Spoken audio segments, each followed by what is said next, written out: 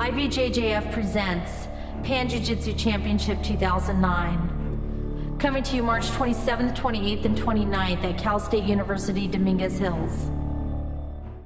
My name is Erick Fallon. I have my own school, which is Martial Arts Institute. We're affiliated with Claudio Franza out of Santa Cruz. I've been in martial arts for 30 years. For the last 5 years, I've been competing in Brazilian Jiu-Jitsu under Claudio Franza. I love it a lot. It's quite fun. I'm 45, just turned in February. This year I competed in Senior 2. I won 3 of my fights. I lost my last fight by points. I got started Brazilian Jiu-Jitsu again 5 years ago.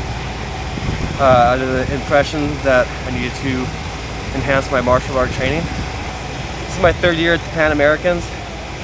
My experience was very good this time, meaning that this is the first time I've been out of the preliminaries and actually into the different divisions and stuff like that, into different tiers.